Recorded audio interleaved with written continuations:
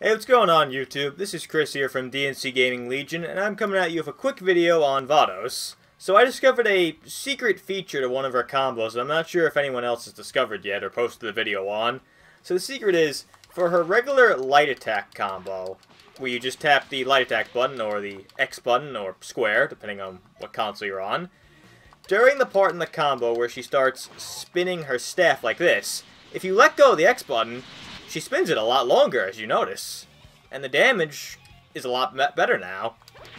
What's also cool is you could still end the combo and do a lot more damage.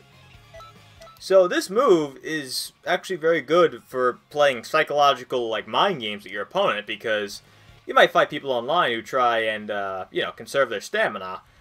And this move, since it does pretty good damage, could potentially force them to snap vanish because it does a nice chunk of damage.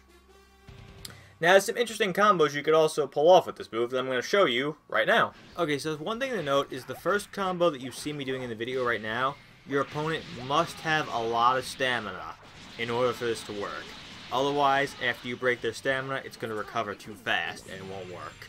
However, if their evasive skill is something like explosive wave that just pushes you away and doesn't actually move their character away from danger, then you're fine. You'll catch them with the ultimate attack, no problem, and force them to waste a lot of stamina if they try evading out of it. Also, when you're doing the staff twirling, you can back hit your opponent. Like, you're not locked in the animation. So if they try and staff vanish behind you, you could back hit them.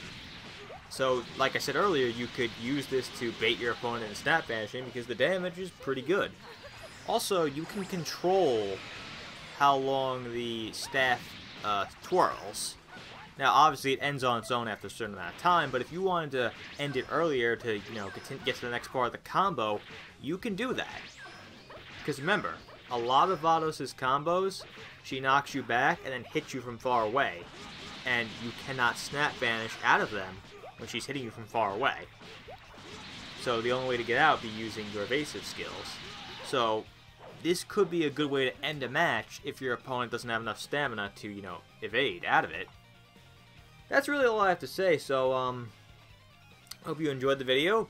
If you found it entertaining or useful or anything, give it a like, hit the subscribe button down below, and stay tuned for more videos, and I'll see you guys next time.